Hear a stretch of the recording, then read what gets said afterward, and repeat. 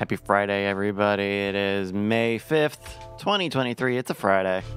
Friday 5th. Oh, yeah, baby. Everybody said Friday never arrives. It's a myth. Guess what? We're living it. And yet, here we are. Check the Living that calendar. dream. Scoreboard. Boom. We are coming at you live for all of the weird things and your Miami Grand Prix live news. No news for you just yet. And they said, and a child shall prophesy it. And lo, Rebecca Black did proclaim that someday there would be a Friday. Bryce, did you see there was a art, and I don't know if it was official or not, but it was for F1, and it was clear eyes, full hearts, can't lose. And it was all the F1 drivers in football uniforms, and it was for the Miami Grand Prix, which is like really, really funny because they race in Austin. That would be the thing you would do in Austin, Right. where Friday Night Lights was filmed, and obviously is more influenced by a parking lot in Miami Gardens, which is where the F1 race is happening. I do not, yes, it is next to a football stadium, so I guess that's all that the whatever intern made that. I think that's, and this is on the official F1 Instagram. Clear eyes, full hearts, Miami Grand Prix. I think last year they had, normally they give the podium like a hat, like a Pirelli branded hat. Yeah. Last year they had football helmets for that as well. Yeah.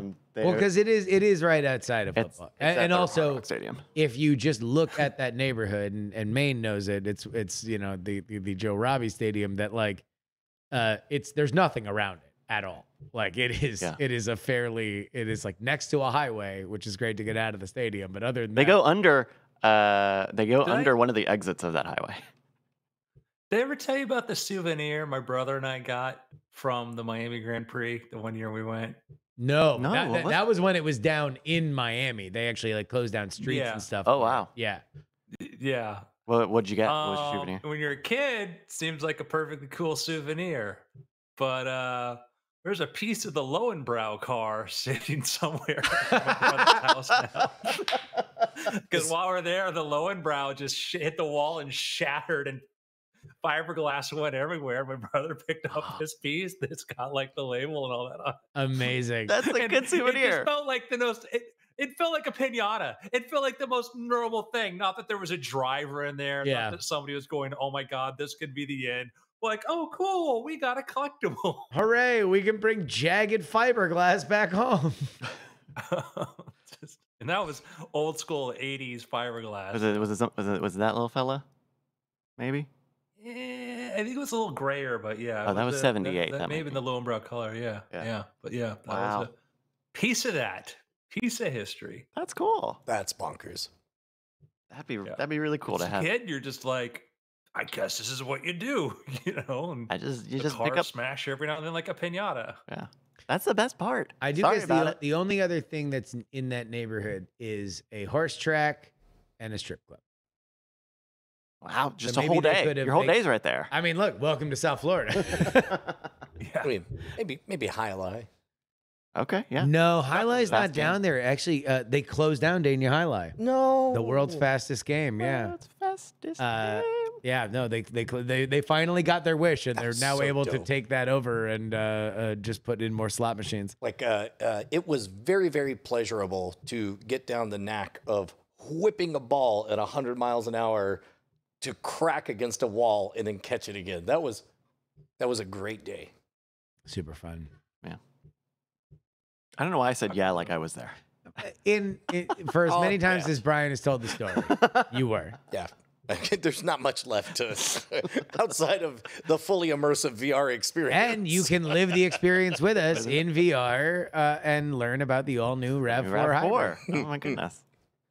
All right, you guys want to do a weird thing? Let's go. Yes, yes. You ready to go, Andrew? Ready. All right, I'll count you in 3, 2. Hello and welcome to the Weird Things Podcast. I'm Andrew Mean, joined by Brian Brushwood, Hello. Justin Robert Young, Well, hello, friends. Mr. Bryce Castillo. Hey, Andrew, thank you so much for having me back on the show. What is this tone that I've brought to the beginning of the episode? Excuse me, sir. Excuse me. I believe you dropped this. I was doing this All right, kind for of thing. audio listeners, Bryce is doing a thing as if he's a 1930s cartoon character where he's putting like one arm, like forearm in front of the other, as if he's walking down the street. And that was the momentum that began him having the longest introduction that has ever been done on this show. Hi, everybody. All right, gentlemen, I'm going to jump right in. I need all y'all to close your eyes. Okay. Close your eyes. Mm. Close your eyes. Do you, each of you, remember what everybody is wearing? Oh my Yes. goodness. Who wants to go first? Oh, I would fail. I'm going to get them all wrong. Oh, Bryce, then you go first. Okay. Justin, I think you're wearing jeans, blue jeans, and a gray colored shirt. Brian, I think you're wearing a black colored shirt and cargo shorts. I mean, that certainly would be a narrative in character. I That's my believe guess.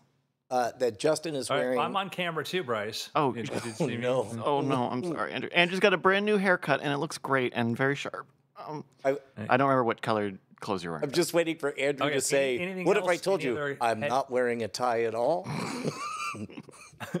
Anything? Any other attire? Yeah.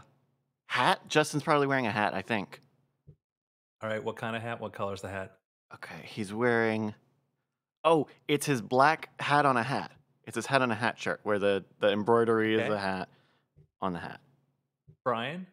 I am almost certain that Justin Robert Young is wearing a Cocaine and Rhinestones t-shirt, which I believe is white with a red border and blue or violet font art. I believe Justin is wearing blue jeans. I think Bryce is Not wearing more. a black shirt. I think you're wearing a black shirt, Andrew. I don't think Justin is wearing that hat. Oh, All right. Justin? I believe that Bryce is wearing a shirt with Japanese script on it, a black shirt with white Japanese script on it. I believe that Brian is wearing a black shirt, but I do not know what the design is. And Andrew is wearing a black shirt, and I do not know what the design is. And as a Christian man, I don't look below the waist, so I will So not hazard a guess. You wouldn't be able to guess as to on- what kind of footwear any of Nope. us are wearing. No, sorry, free. Not No, not for my, free. not these days. And that's it. All right. What about you, Andrew? How's your guessing skills? Remembering skills. My really? eyes are wide open, so pretty damn good right now. Can we open our eyes? Open your eyes. One kind of thing got sort of missed. You get the hats. We got the black. I'm wearing my black hoodie and Call it sweatshirt. a Is it shirt. my- You're wearing a hoodie, though. Is it Yeah. my glasses?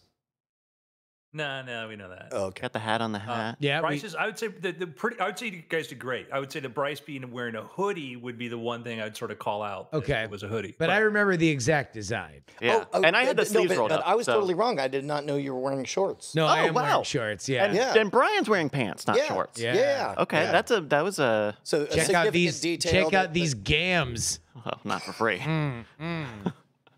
So, but I think you guys did pretty good. I mean, I to be honest with you, if I'd closed my eyes again, I'm not in the room with you all, but Justin is now showing his legs, very Bigfoot, hairy legs. Everybody here.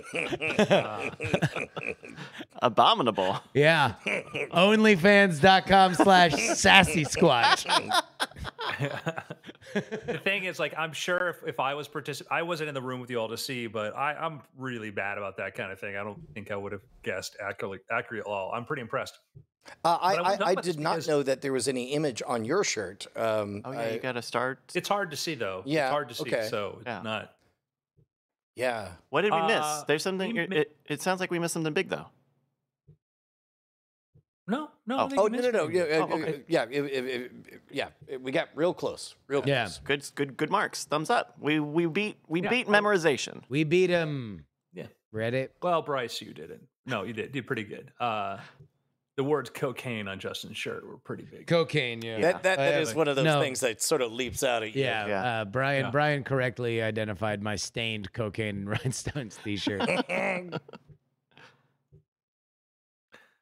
So I brought this up because I watched a video clip last night of Harry Lorraine doing his audience bit. And Harry Lorraine, for those of you who don't know, was a prolific magician, but also a memory expert who wrote a number of books on memory and perhaps introduced it to more people like memory techniques than anybody else. And Harry Lorraine's a fascinating guy. He had a really difficult childhood, barely kind of brought himself up by his own bootstraps, taught himself some incredible skills from memory, etc. He would get, when he was a kid, his father would hit him every time he got bad grades. So Harry started to learn how to improve his memory and then taught his classmates. And that led to, at one point, he wanted to sell courses, and he went to do like a demonstration in front of a bunch of people and remembered all their names. And there weren't a lot of signups for the courses, but an agent's like, you could just go do this Yeah. as a gig. And he did that for, gosh, maybe 50, 60, 70 years. Harry lived to be a very old guy. And just a fascinating person. I think he passed away. Was he 97 when he passed away? It was within the last Something few like weeks. that, Yeah. Yeah. Wow. And along the way, also just invented some of the most brilliant magic techniques ever. But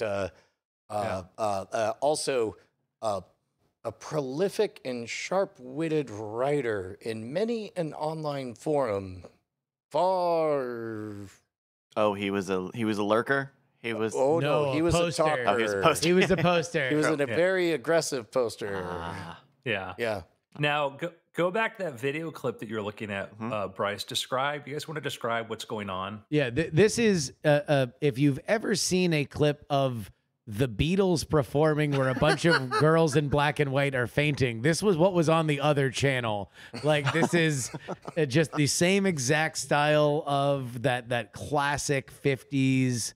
It's Is it 58? yeah. So this is a clip from I've Got a Secret from 1958, and it's Harry Lorraine. He had the members of the studio audience give all of their names to him, has them stand up, and one by one is saying, "Count. I'm going to say your name. When I say your name, sit down." And you see a row of people just sitting.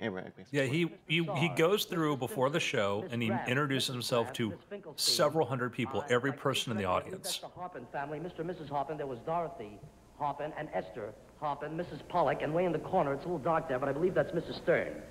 Let me start from this end again. I'll go across the next All row. right, Is we'll that start back in the second row and go across there. Okay, if I can see correctly, I believe that's Mr. Rutherford and Mrs. Anderson is in between the Rutherfords. There's Mrs. Rutherford on the visual other is side of Mrs. extraordinary Anderson. to see people Mr. and sitting Mrs. down Martini. one at I a hope I time. pronounced that correctly. This is easy because And it's he's the doing Watney it so family. fast. Mr. I mean, and you Mrs. hear Watney, him. Mr. Watney and Mrs. Watney. Thank you. That's so impressive. That's you. Hell, that seems like an act I would go see multiple times. Like, that is so Just impressive. to figure out what the trick is, and eventually you'd realize, no. oh wait, maybe no, he he could just figured do it it. out. No, just I want to just. That's so impressive. I would just watch someone do that. Bryce, It's- would you get his master class?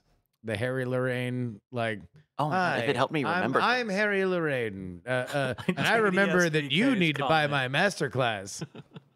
You see JDS 3K's comment? They had to Yeah. fill from the neck down. His brain was too sexy. Yeah. So that was the Elvis thing. They had to do it from the waist Oh. up. Wow. Yeah. So just to talk about that for a moment. Somebody says, so not photographic memory. There's actually very little clinical evidence that or laboratory evidence that anything like real photographic memory exists.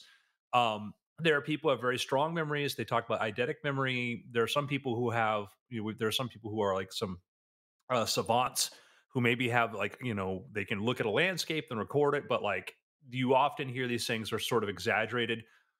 There's at least one person out there you may have seen on documentaries and stuff who said that he suffered like a stroke when he was a kid and now he has like this incredible memory.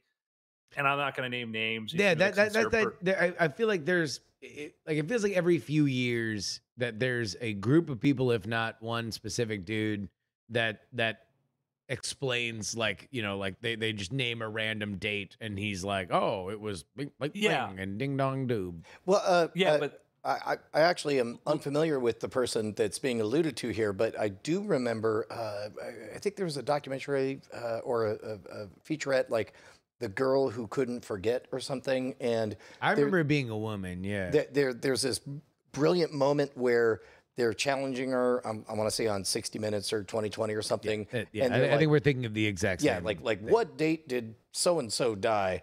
And she gives the wrong date, and they're like, no, I'm sorry, it's whatever. And they're like, no, it had to have been because this happened, this happened, this happened.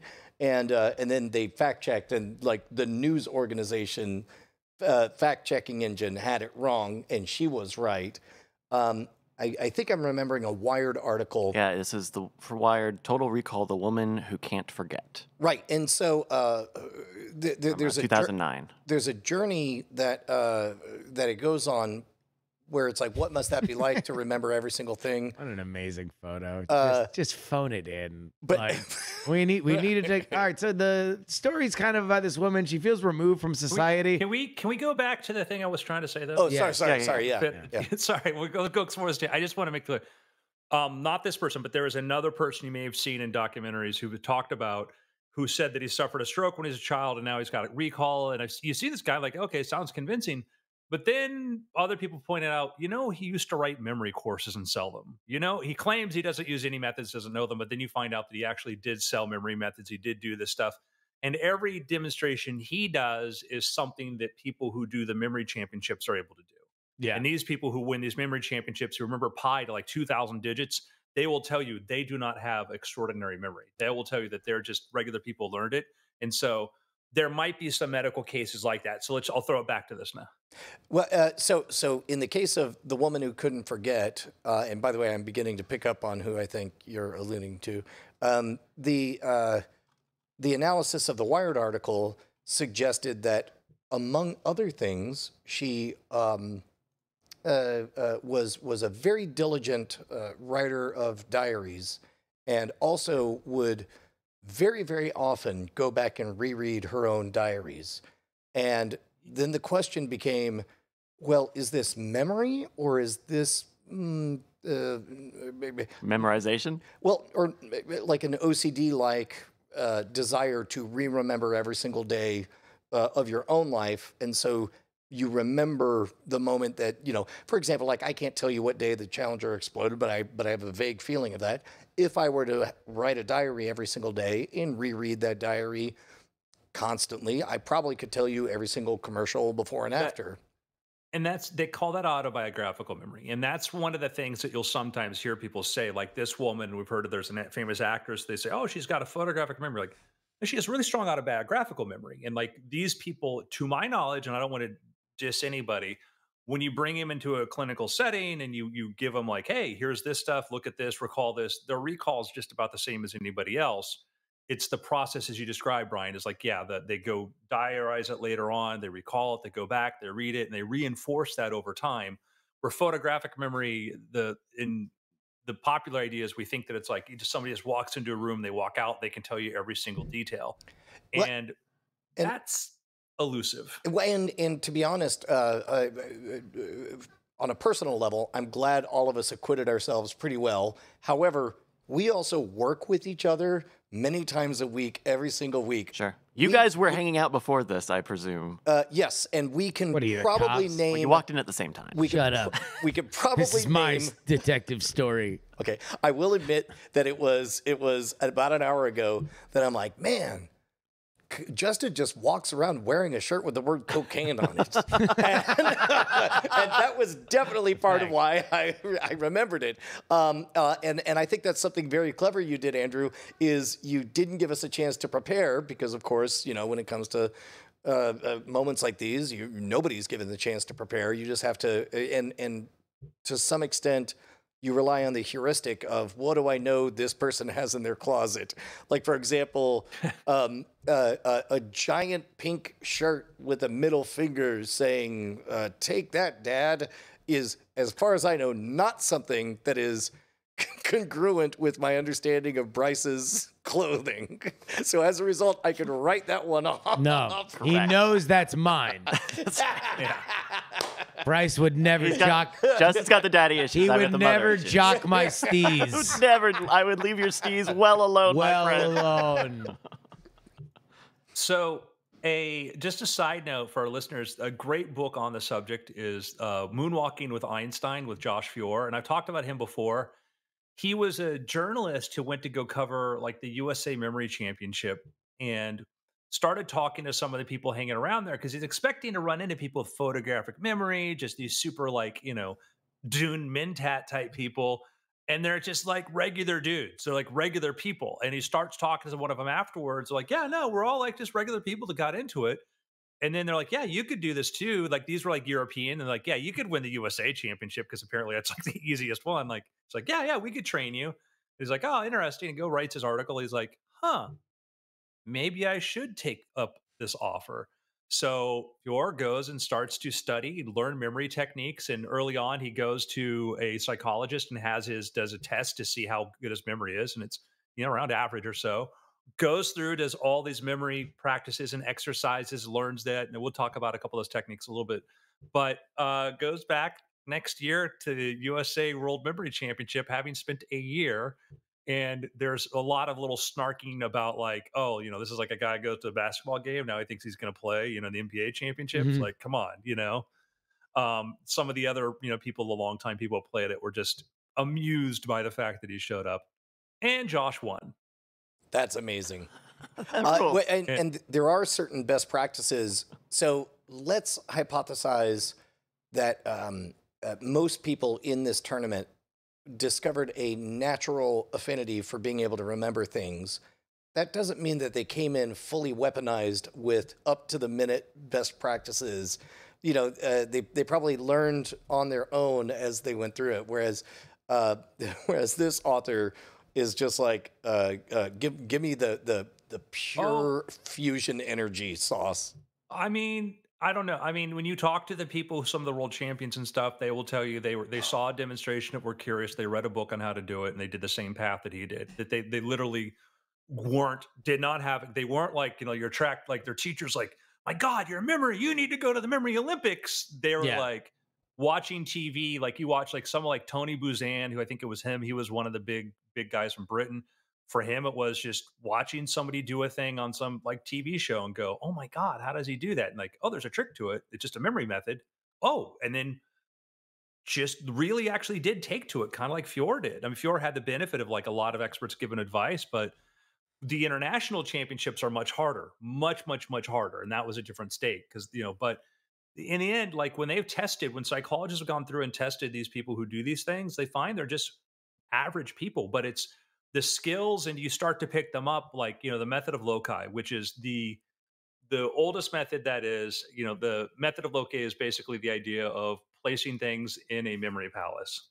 And the story where that came from was there was an orator who had gone to go do a speech, and he's doing this speech in the middle of this big banquet, and then somebody calls him outside, and as he goes outside, the banquet hall collapses. And when all of the people are trapped and whatever, there's nobody left to sort of figure out, like, like everybody's dead, and the families wanted to know, who who's my mother, where's my father, because the bodies were just smashed. This was a Simonides of Ceos. Okay, so anyhow, he went outside, but he was doing this lecture or whatever, oration for the people. And remember, memory and oration were such big classic ways of entertaining each other. These were skills that we sort of diminished with reading.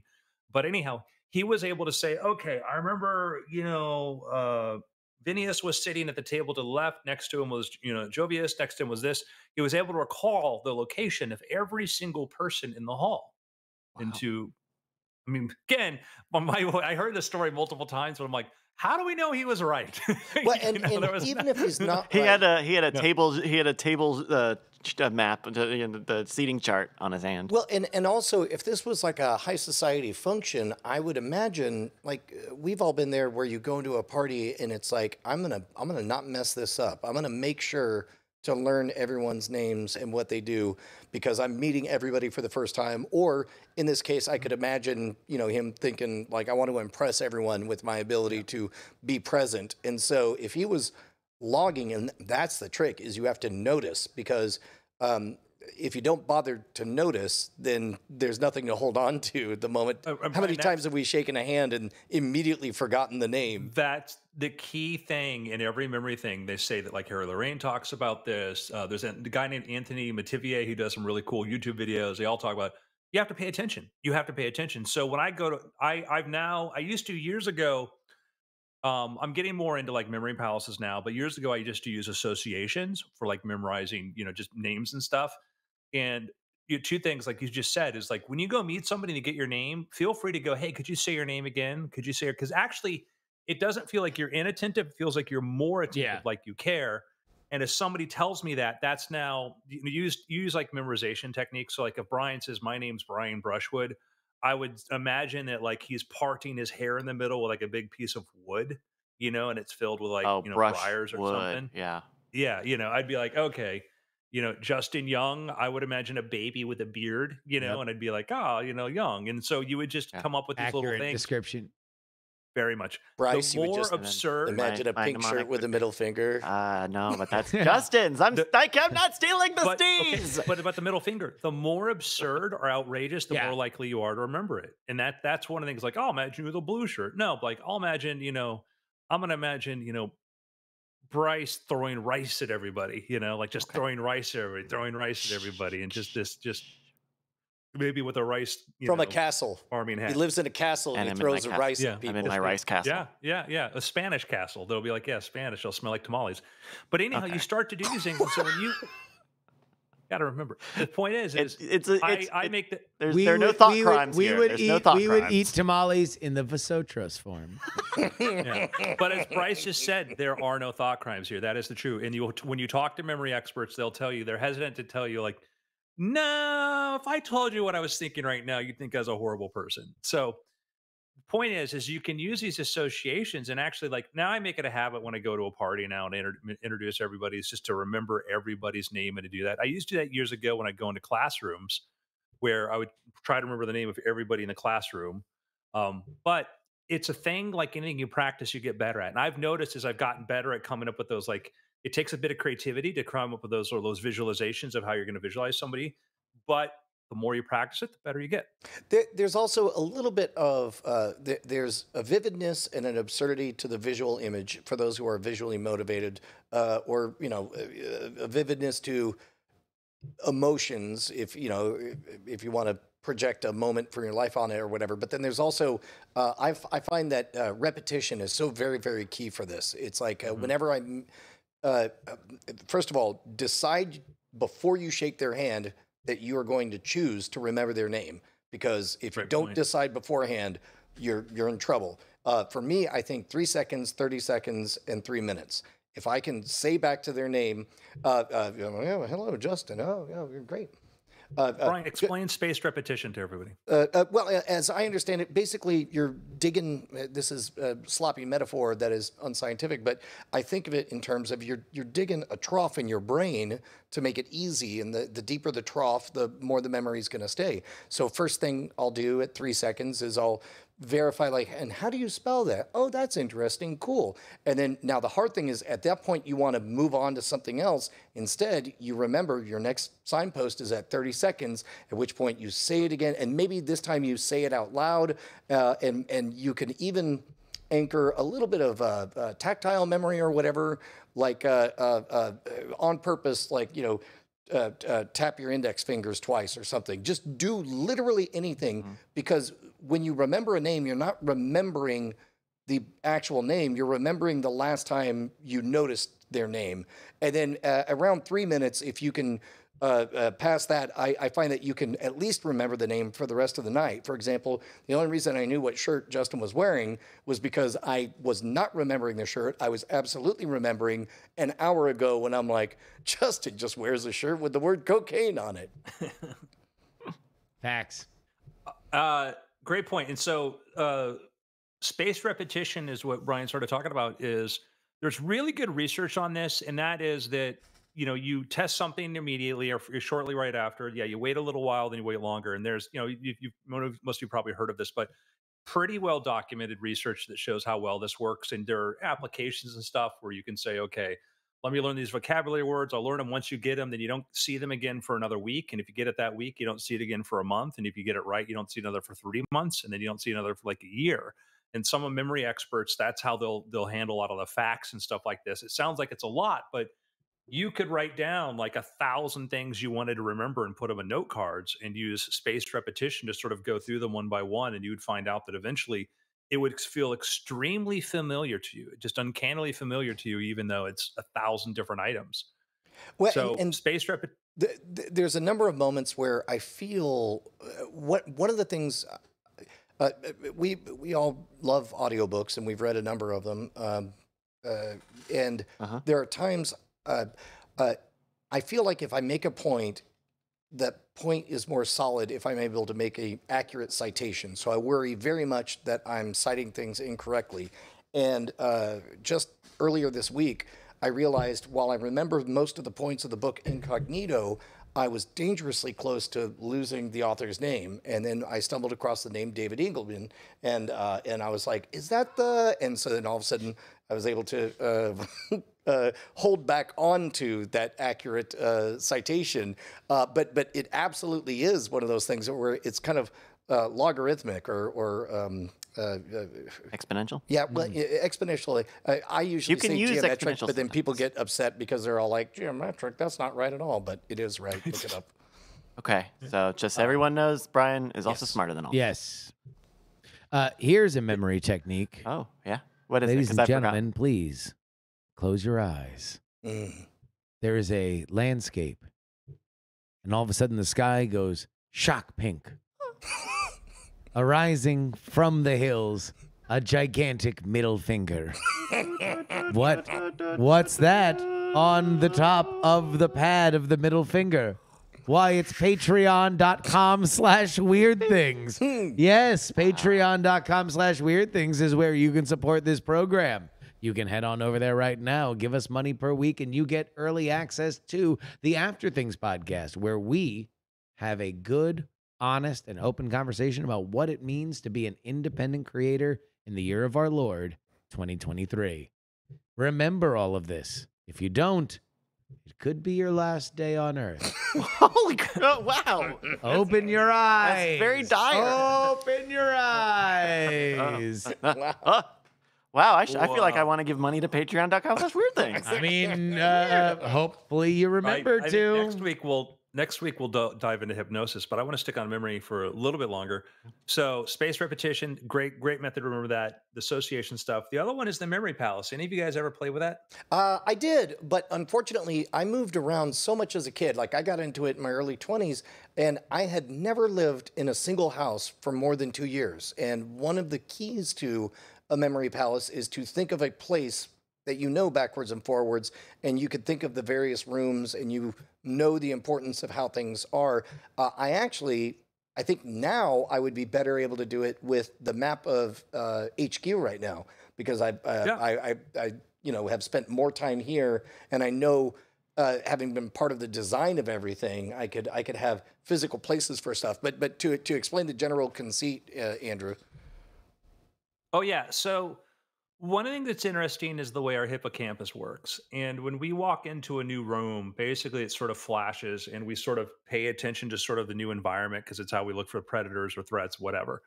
And so what this means is part of our spatial awareness, we have a tremendous amount of spatial information, spatial knowledge. You can keep track of a lot of things right now. Like, you could close your eyes and maybe you don't know the specifics of everything, but you have a pretty good idea where everybody is in the room, where things are, whatever. And so, method of Loki is the idea of take a place that you are familiar with. But I'll give you a way you can do that if you don't have, let's say, a house or something you're familiar with. Like a couple of the hacks that I use, I'll tell you in a second. But you take a place that you're familiar with. But let's say a generic sort of house, and you could say, okay, I got to remember 10 objects, right? Like cup, feather, baseball bat, whatever. You would say, okay, I walk up to the steps, and there's a feather laying on the steps, and then you go up to the door, but it's actually a baseball bat that I have to do to pull open to open up the baseball. And then you walk inside, and there's the next object like sitting on the floor. So you would just take these objects around an environment you're familiar with, put them there, ideally do something a little bit dynamically, so that they're interacting, like the feathers outside sitting on the step. Maybe it's just whistling in the wind, moving a little bit. The bristles are moving. They have to open up and grab the bat to open the door. The more tactile and you have to experience it. If you walked inside and, let's say, like we said, like, it was a cup or whatever we said there was, it could be like, oh, you tripped over the cup as you walk in and it makes a sound. So you basically just take in a familiar environment, you have a path that you always walk through, like the path you always know to go through. And then don't have to go to recall it to go through that same pathway, but to place your objects, you would just place it in each step along the way. And you find out that you can start to subdivide places even more. You might say that, like, okay, I've got my steps, I got my door, but I can look through. Nailed to the door could be something too. I grab the handle and I notice there's a thing nailed to the door. You can just start adding on. Now, You want to know what's funny is that there's been times where for research I've had to listen to a lot of audio. Like, so for Raise the Dead season 2, I would listen to the entirety of the published LBJ tapes. And so there's a lot of just totally random stuff Toilet flushing of him. There's a lot with LBJ. But the way that I would remember stuff on how to find it, even if I didn't get like the time code, if I would remember in the process, I'm like, oh, you want to know what? There was a thing where he mentioned this person, is I would listen back to it. And because I would always listen to that stuff while I was walking, I could place where I was in my walk at the point that I heard that stuff. And I wasn't like actively trying to do it, but I was like, oh, no. I was up by the BMW dealership when I heard this. So that means It couldn't that possibly I know, be in the I first know the 10 thing seconds. needs to go beyond that. It's after this because I heard it around this point. But there is like an innate connection between like our experience with stuff like that, especially when it's disconnected. Well, that's kind of the core thing when we say the words reminds me of. This reminds me of. There's a connection to something else. But yeah, like your walk. So what a lot of people do, there's a guy named Nelson Dallas has a YouTube channel, and he's won a ton of memory championships. When he wants to do something new, he just finds new paths. And so sometimes people might take a trip somewhere and just go around the block once or twice where they're near the hotel and go, okay, I've got a new memory palace, but not a place to store something. One of the things that I do is like I'll start with a very generic place, like an International House of Pancakes. Yeah. And then, like I've used IHOP to memorize like all like the 50 major countries or whatever. Because those in tend to order be of pretty population. similar architecturally. In fact, they're probably modular enough or replaceable enough that you could, as you're imagining it, build out the palace of it. You could really. IHOPs and Waffle Houses are all pretty much the same. Yeah. So I've been working on like doing. One of them has using, more like, fistfights than the other, but Well, I mean, yes, amongst themselves. they replicate their floor plan is more what I was saying. But Yeah. you ain't been to the IHOP. Most of my Florida group chat has been banned from the IHOP on University Boulevard. IHOPs pop off, and Dude, the staff the are not Waffle ready. House that used to be near there. Oh, the one in Davie. Yeah, it was good for a murdery year. The triple homicide. Yeah. I used to go there and stopped going there for a while. Then there was a triple homicide, and it was like, It was right across the Anyhow. street from a mausoleum. Well, that's just convenient. yeah. So, Just but you walk take it things across like the this. road. So, like, All I right. have a go-to one for me is like a museum, but it's like you walk up the steps. There's a doors. There's a person with a desk. There's a corridor behind it. There's a hall. There's all these different places. Like I use that a lot. Like I have this museum that I'll just place things into. And you could start building up sort of these generic kind of memory palaces. You just have to like, basically assemble them from things you've seen before, but never create them. But you could create several. Like you can create a lot of them, and then you can start to have Oh, when- sorry to interrupt. Have you heard of doing just a body list? That was the first one that I learned. It's 10 items. Oh, yeah.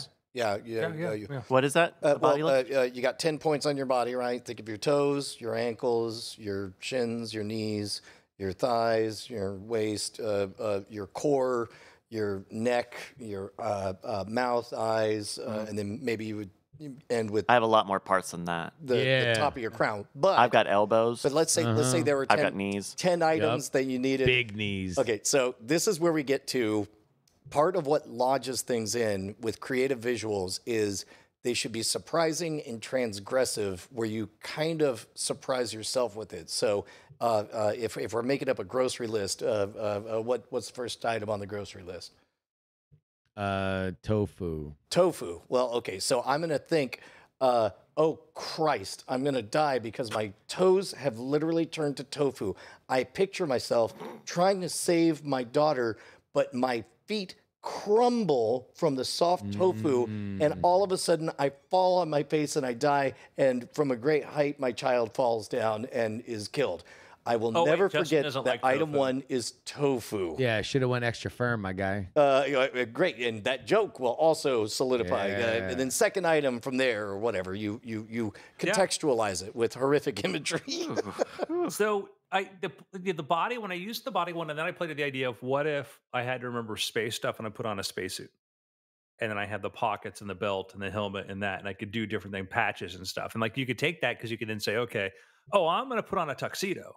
What's in the tuxedo? Oh, this is what's in the tuxedo. This is what's in there. So yeah, you can basically just start to come up with these connections. The other one, the first one I learned before actually the Memory Palace was just the narrative, was the story. And then this happened, and then this happened, and this happened, and this happened, and this happened. Yeah, Aristotle had said something to the effect on the idea of story, that a good story is something you can hold the complete story in your head. And which is an interesting sort of way to think about, like, oh, yeah, is that something too convoluted? But if you sort of say, like, well, I did this, and that's called like chaining, is one of the things they call, or memory journey, so but there is some memory journeys can be also sort of visual or whatever. It doesn't have to be a memory palace. You can just construct something in your head that says this is here and this is connected to here, and if you understand those connections, then it can lead you on a pretty cool path. So, one of the things that really impresses me are people who are able to take fairly benign, boring things like, let's say, numbers and Hear that, numbers? card suits. Yeah, that card suits. So let's say you wanted to memorize a deck of cards. Remembering it as a group of individual numbers would be hard. But let's say you go through and there are, two clubs in a row, and one is a 3 and one is a 4. I might instantly think about the basketball club, the Houston Rockets. Number 4 was Hakeem Olajuwon, and I can make up an image with that, right? And then, and to be honest, it would be kind of an interesting thing. Eventually, the best of them are able to have like 4-digit pegs where they're thinking about either specific years, or 5-digit pegs where it's like, I will never forget my own zip code. So now let's say there happens to be 5 numbers in a row that exactly match my my own zip code, or are off by 1 digit or whatever. But now all of a sudden I'm only dedicating one thought to 5 units of information. And then anyway. Yeah. No, if figuring out pegs for different numbers helps. Yeah, there's a few different systems you can use for numbers. When I wanted to do deck of card memorization, I had like mnemonics that I would use for like, what was like, what was a cat, what was this, like for each sort of like card, and then I would just tell a narrative for each time I did that. And then the problem was I would practice. I'd go to bed at night and I'd have like 4 decks of cards stuck in my head. and that's all I could think about. And I'm not a memory champion. And that's not what I want to be going to sleep at night, was thinking about recalling like decks of cards in order. Yeah. So you'll see, like, I think the record's something like 50 or 52 complete shuffled decks memorized. Oh, wow. Holy crap. That is a lot of 52 decks, not cards. Decks. Yes. Yeah, decks. 52 decks. 52 decks. Line 'em We can up. teach you in a day how to 52 do a deck times. of cards. Yeah, but, man, like, you could be taking deck after 2,000 deck cards. tomorrow. Wow. Wow, yeah. wow, wow. So Clear your it's weekend. Some, yeah, really, really fun. The reason I bring all this up is I don't know about you, but I'm using AI all day long. I'm using AI for everything. You know what? You broke the seal first because that was going to be a recommendation. Like if you want to figure out, let's say you wanted to figure out some 4-digit pegs for things, just ask what happened in this year. And yes, we all know a boat sank. But then when you get answers, then all of a sudden you have visuals that you could hold on to. Yeah. Well, I wasn't even trying to go that. I just mean that, like, I think that as we start using AI and stuff for more and more tasks, reading gave us a lot of benefits, but with reading, we sort of lost a lot of our skill at memorization and oration, and oratory rather. And so, like, I think that, like, with AI stuff becoming more, not less, like, I don't think there's a point where we're going to dial back what we have now and the amount of, amount of things that I use it for. It's going to probably be like the norm for everybody soon. I do think there is something to say about building up our mental skills. Well, and we've speculated before about augmented reality experiences, and about I know that I have wished for a pair of glasses that would identify all the faces in the room and remind me of blank, blank, blank. Like Terminator vision. Yeah, exactly. But Yeah, exactly. yeah, No modifications. I'm sorry. Well, I mean, no, because like Terminator vision is just identifying it. It could say "kill now," but you just don't click yes. Yeah, ignore that. That's the other guy. That's the old owner. Previous owner had the kill now Sorry, bumper sticker. There's a lot to work out with this OS. But my point being, I just found it on suspect GitHub. I suspect it'll be a status flex as everybody begins to wear glasses and rely upon the enhancement of real-time, face recognition and that kind of stuff. I suspect that you will be a more interesting person if you have the talent to just access more stuff without, clearly almost like a magic trick, without needing to lean on it. Bryce, why are you showing? You've just queued up the thing that always makes me mad. But the it's stupid Google Glass demo. That was just fraudulent, just But- straight out fraud. And a good idea still. Oh, it is? No. Still a good idea. Still a good idea. It's a great idea. Teleporters from Star Trek. Yeah. Equally good. I would still like to have that product. Warp speed. That's a Turns good out idea. we're very far away if what they delivered was what they delivered. Yeah. That was a thing that Bryce just showed the Google Glass video. And the thing that the most frustrating part about it for me is, as the person looks around, they show the things that, centered in their view, like it's augmented reality. And then when you get the thing and you realize it's a little thing in the upper corner, that it's like in one eye, you're like, It was a it's nothing gray fixed. CRT like a black and white CRT television that basically just showed alerts from your phone. Yeah. Like there was no rich OS, there was no way to interact with it beyond tapping your gigantic Borg at a key party thing. Well, you know what's crazy is that in the decade since then, we have seen tech miniaturize. We've seen chips get more efficient, more power efficient, smaller. But it still feels like it's the frames that are holding us back. The actual just way to show that information somewhere so that you can do something with it. It doesn't seem like anyone's made any moves other than going straight to either virtual reality or total mixed reality, where you're doing another big full goggle. Now you have a projection. camera on the front and you can see through it, but Yeah. you're still doing a full Geordie LaForge. It's similar to chat and AI. It's a question of the shape, the physical form of it. They can work on the Google Glass UI as much as they want, but it's still that just little quarter inch of a Post-it note up in the corner of your eyes. It's not the big connected thing. That's what people want. They want the science fiction future and not just an OS. Yeah. Well, I think that wherever these tools head, what's going to be neat is that you could be building software and applications and platforms to work with it. So if you did have some augmented reality thing or whatever, they could just pop up a thing in front of you and remind you of a thing. So you could just use this stuff to train your memory, to train your capability to improve on it. So I'm hopeful for that. I think that we're going to see, I hope we see a trend towards more of these things, because there absolutely is a benefit. I mean, the best thing is just, remember people's names. I think that alone, if there's any takeaway, that's helpful. Yeah. But- I mean, yeah, I do think that especially as we understand what knowledge is in terms of not only our internet self, but also the AI world wherein you're able to synthesize so much, then there are going to be other elements that, aren't necessarily held to a high regard now or is looked at as curiosities that we can build up. Yeah. What if remembering things becomes the next Knowing cassette things. tapes? Well, like what if it becomes like trendy to remember specific things instead of leaning on, I'll bet your photo memories or a chat bot to tell you I remembered I'm imagining it myself and I'm doing it with no GMOs and No GMOs. Also, I am certain that Memory Palace TikTok must already be a thing. But I mean, even more socially. Like right now, it's like impressive. But I'm imagining a Wall-E style world. But instead of everyone just being fat and immobile, it's their brain is just a big chip. But then the cool people remember things. They actually remember. Am I thinking of Total Recall? Is this just Total Recall? Well, it's just more implanting memories. But Yeah. I think. But you should get your ass to Mars. I would say one of the challenges has been for me is I've been fascinated by this stuff and I try to read up things. Like a lot of the examples are very abstract. They're really like, oh, here's if you have to memorize a grocery list. Like, okay, that's really what I'm going to spend like 12 hours practicing this thing every day so I can memorize maybe I should just write this down. And then some of the other ones like, memorize pi to 2,000 digits. Like, okay, why? And I get they're great for competitions.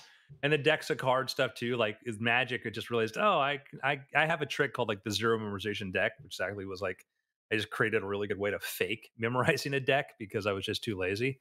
But point is I like what I loved about Back to Harry Lorraine was people in their faces. Like that's useful. That's really, really useful. It's just to be able to remember that and it just can make you more engaged. And I think that starting from how these things could be useful socially is a different thing. Because if you said, okay, who are these people I met? Okay, what was their job? Where do they work? What do they do this? And if you go deeper than just being able to recall their names to actually remember more details about that person, guess what? You're building up a really good network. You're building up a really good capability resources when somebody says, I need a plumber. And you can be like, oh yeah, I was at a party 3 months ago. I spoke to a guy, really cool guy. He said his brother had a plumbing. Like that ability would be amazing. I think that especially as we get older, the idea of building these kind of habits is probably more important than ever. And especially if you are in a place where you meet a lot of people and you are often making very, very short relationships, it is a material benefit probably not only to your life, but also to your own brain that you are giving it the kind of work. And I would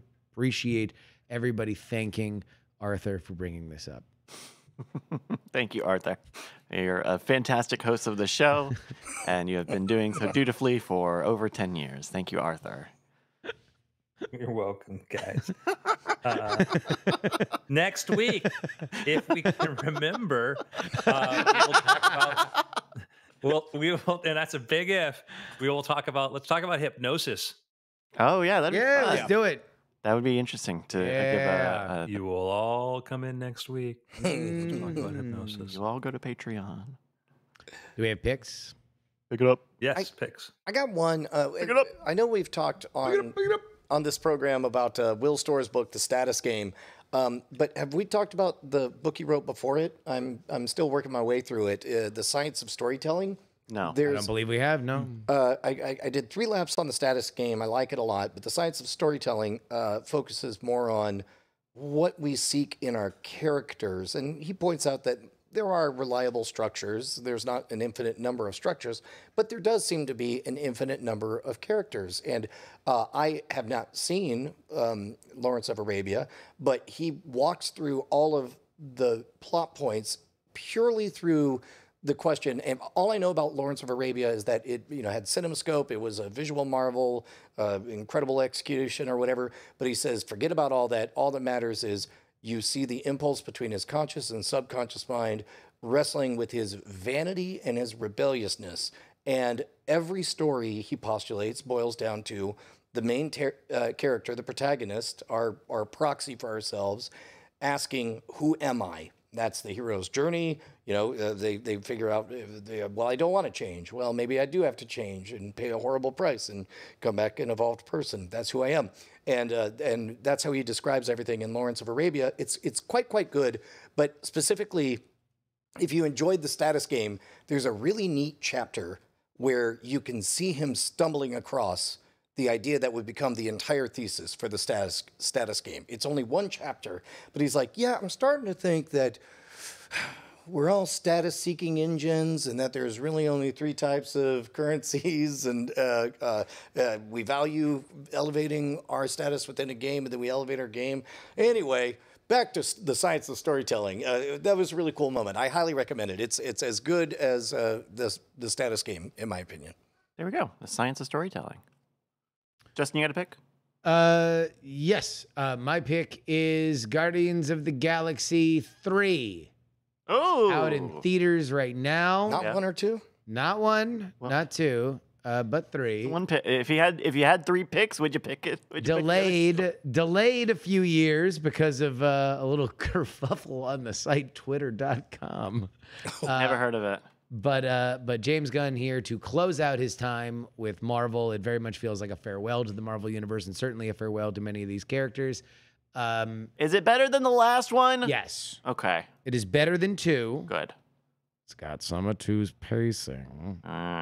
But when it hits,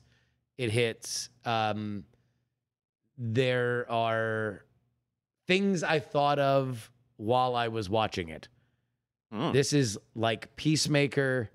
This is like Land Before Time. This is like every other Marvel movie or every other James Gunn movie. Like there is a diverse element here. He obviously loves these characters and he loves these actors, and some of the long runtime I think can be assigned to the fact that he wants to make sure that everybody gets to eat a little bit. But I thought it was well worthwhile, and I did enjoy it more than 2, which I thought was a lot of shot reverse shot build up for one very good and enriching story, but it comes like 2.5 hours in. Yeah. I remain steadfast that no Guardians of the Galaxy movie should be over 2 hours. You should be wrapping everything up. This is 2.5, so but still, I enjoyed it. Not quite as much as I enjoyed the Suicide Squad, and not quite as much as I enjoyed Peacemaker. But I really, really, really love those 2 things. And this one, it's serving a lot of masters. I got a question for you, because I understand that they had that holiday special come out, and this is adjacent to it. Do I need to go and watch that too? You need to know one plot point from it. Okay. And it is the final scene in the holiday special. Great. I'll slice it. I'll be done in about 5 minutes. Two characters. There is an evolution in their relationship. But even then, I was Groot. Got it. Yeah. There are a few things that when everybody says it, when everybody sees it, I will nitpick it. Okay. I will say this. Say it. For Harmontown fans. Look it up. There's a Monopoly Man. Okay. In this movie, James Gunn pulls a totally disingenuous Monopoly Man in this movie, and Rich Uncle Pennybags. Pennybags. So in Dan Harmon's one of Dan Harmon's least favorite things is in a movie, and this is from Ace Ventura 2, where he's like going on this big rant about everything, and then he goes like, "And you're like the Monopoly Man," and he points at a guy that's dressed like the Monopoly Man. No nuance. And so it's like, well, that's cheating writing wise, because you went to costuming, you cast a guy who looks like the Monopoly Man, you got him the mustache, you put him in the suit. You put him in the hot dog suit. He's going to look like a hot dog. Just so somebody could say, you look like the Monopoly Man. Yeah. Dan Harmon is famously upset about it on his podcast. He rails against it. He thinks it is a total cheap bullshit writing thing. And there is one of those in there. And then there's a few other things that I think maybe it's a holiday festival. It's a special. No. Yeah, no. This is 3. Yeah, this is the movie. Okay. But yeah. Question. So I'm assuming my 15-year-old Josie, yes. What about my 10-year-old Callie? I mean, it's a Marvel movie. Well, but it's a PG-13, and the Rocket story is so wholesome in Okay. its perspective, Okay. and any adult who's watching it will know this is going to be terrible. Okay. So I would say for Callie, depending on, I don't know where Callie is between your eldest daughter, who is incredibly empathic and did not like any kind of roller coaster of emotion because she was going to feel every inch of it. Got it. And Josie, who has more of the sociopathic movie taste of like, look at how far the head flew. This is amazing. Right. I don't know where Callie is, but yeah, there are elements of the Rocket backstory that are like good kids movie, heartwarming. Yeah. But it happens to characters that you know are not long for this world. Maybe not today then. Probably not today. Yeah. Probably not today. Yeah. No, Right. the themes of mortality Yeah. are heavily played with and explored in this movie. It's no secret that questions of which characters survive are kind of out there. I So did not know that. Yeah. yeah, the What? They're gonna kill off a Marvel character? Now I've heard everything. yeah. Well, I mean, and also a lot of these actors are out there saying Are also that dead. they're they're done not with going this to, role. yeah, that they're not Undying. going to ever be in the Marvel universe again. So it's like Chris take Pratt, your guess on. All right. Well, what about you, Bryce? I got to pick. Over the weekend, I had a good chance to watch the first ever Defunctland video I've ever seen, which is the fantastic feature Disney's Fast Pass: A Complicated History. I am not a Disney person. I didn't grow up with the dream of Disney. I grew up in Virginia, where it is entirely Anheuser-Busch country. And so I don't know what happens in the Disney parks. I don't care what happens in the Disney parks. I got my own thing going on. And so I knew FastPass existed. I knew it was a thing. And I think myself, like many of the people mentioned in the early part of this video, also did not even know what FastPass was, or that it was free for a long time, or any number of yeah. things. And it follows this multi-decade long journey of trying to figure out how to get people in and out of a theme park as fast and as satisfied as possible. And it's really interesting. There's a whole. I mean, it's an entire feature length documentary. We've talked about it before on this program, I'm sure. But if you haven't seen any of the Defunctland ones, I think this is a really good one to jump in on because it is about the parks, but it's also a lot about like the operations, how line queues work, the theory behind line queuing, and some of the things that Disney did. I mean, Disney spent $1 billion+ on these different systems over the years. Nobody else has, and it's fascinating. So highly recommended Disney's FastPass and Defunctland. Yeah, I've been well aware, especially in the Orlando brand of theme parks, the different solutions that people have tried to play with. Disney was a early adapter of get there, hit a button, come back later, like basically like a instant rain check system. Yeah. Universal went with a Who's at got your- money? Yeah, at your point of ticket purchase, would you like to pay us $100 extra and not wait in line?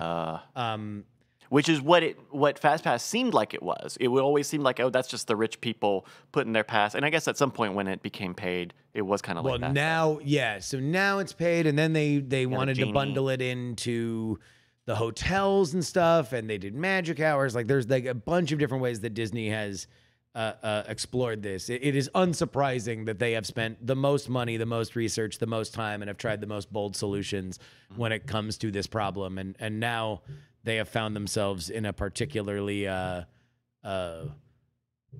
money-centric version of it. There is a great, I think, 10 to 15 minute segment of this documentary where Kevin Perjurer explores the idea of how do you have the same people in the same place, only one type of person has spent years, multiple years, fastidiously planning for everything they want to get out of this experience. Because they'll only go once ever in their entire lifetime. And yet, and another set of people who are like, yeah, no, I go all the time. Oh, God, I don't know. Yeah. I don't need to go to Space Mountain. I'm just looking for some churros. Right. Like, yeah, and that is like it almost feels like a dirty part of the story of figuring this out. Like, well, you know, your biggest, most fan, well, you have to find a way to give them the worst experience because you have actual once-in-a-lifetimers who will be unlimited sad at Disney because they couldn't go on Space Mountain. Right. Yeah. Which is fascinating. I mean, it's an issue of scale, but it's a fascinating one nonetheless. So, highly recommended, Defunctland. Cool. Yeah, it's good. Any other picks, fellas? You know what? Andrew is trying to chime in. Andrew, I'm sorry we don't have time. Oh, no no. picks for you, Andrew. Yeah, we'll get sorry. back to you next but time. actually, no, wait, hold on. He's calling in on my phone. Oh. Here he goes. I'm Arthur Maine. It's been weird. Wow. Boop, boop, boop. That's it. Thanks, Arthur. All right, that'll do it for Weird Things, everybody.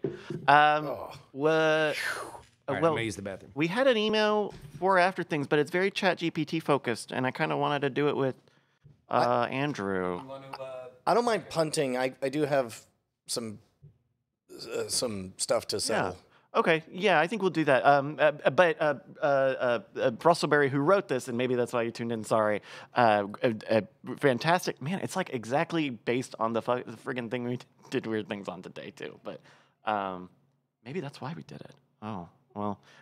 We'll hold off onto this until we have an Andrew here to help us, because I don't know. We'll I make can't it up speak to you for next time. Yeah. But thank you, everybody, for tuning in. Thank you for joining us. Please join us more. Yeah. On the stream here on Twitch. We'll be back on Monday with Cord Killers. Tuesday's a great night. Marbles on Thursdays. Anything else?